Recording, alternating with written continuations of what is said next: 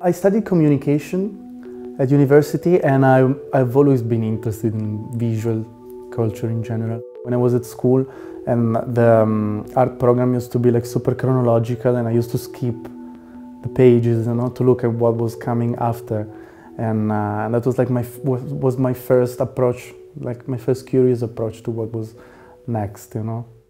Pasticceria San Gregorio is the best place for breakfast in the neighborhood. I love the messy visual feeling you get as soon as you walk in. You know, it's very interesting to get, you know, in the middle of these people. They really, and they do the best cream croissant in town. So it's really, it's something very inspiring, I think.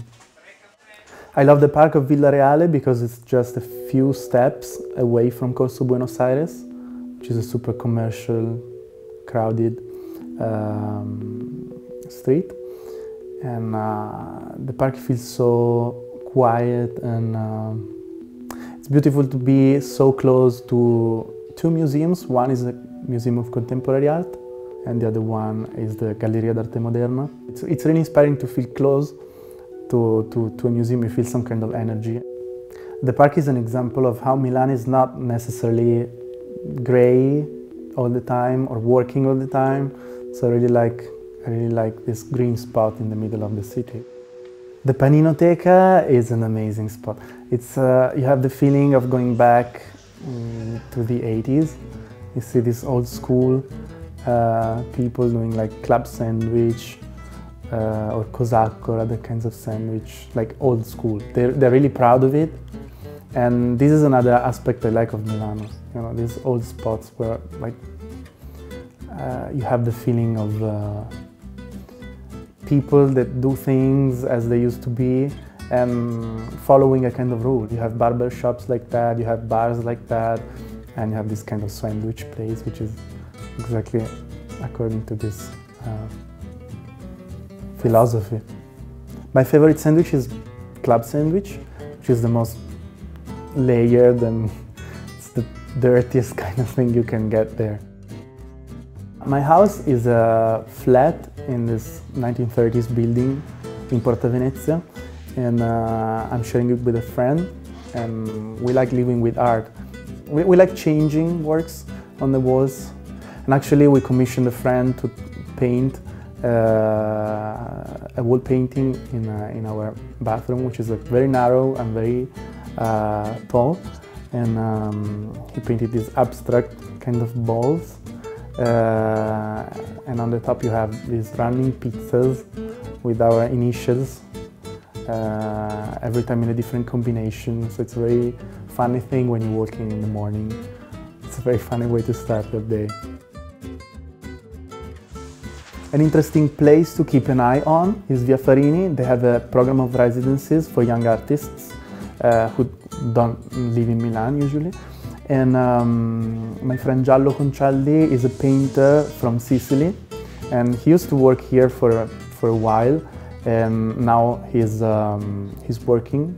He has a studio there, and what I really like about his take on art is the fact that he comes from a different background than most of the artists who work in Milan, young artists that work in Milan.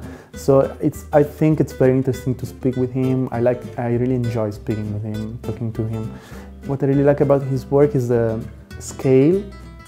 It's really huge. It kind of reminds me of these Italian painters from the 80s, you know. I have the feeling that it's a very genuine approach, and he really enjoys painting that way, and it still doesn't feel necessarily like proper, and it's kind of risk-taking, so I really like visiting him. Opening the gallery in Milan was a kind of challenge because I felt a kind of generational lack. You know, I didn't see any other young galleries that could start doing a serious job with artists of this generation. The space is a typical storefront you can find in Milano. It's very small, it's like 35 square meters, and it's basically 2 rooms. During the openings, it's very nice to have people outside, but you feel you're also inside because you really see the whole show in just one glimpse. What I really like about Milan is this tension between a bourgeois feeling you always have, like the houses, the people, the attitude that people have here. It's a really bourgeois attitude, but they always have this avant-garde background. So in design and fashion, these create a really interesting tension. I don't think something interesting can come out of a situation where there's no tension, you know.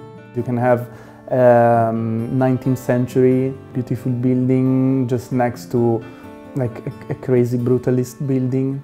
Beautiful as well, but in a different way, and they can be in face of each other or like next to each other. And this is a very, compared to Paris, for instance, where like architectural landscape is more homogeneous. Here you have a lot of like discoveries, and still it feels very human-sized.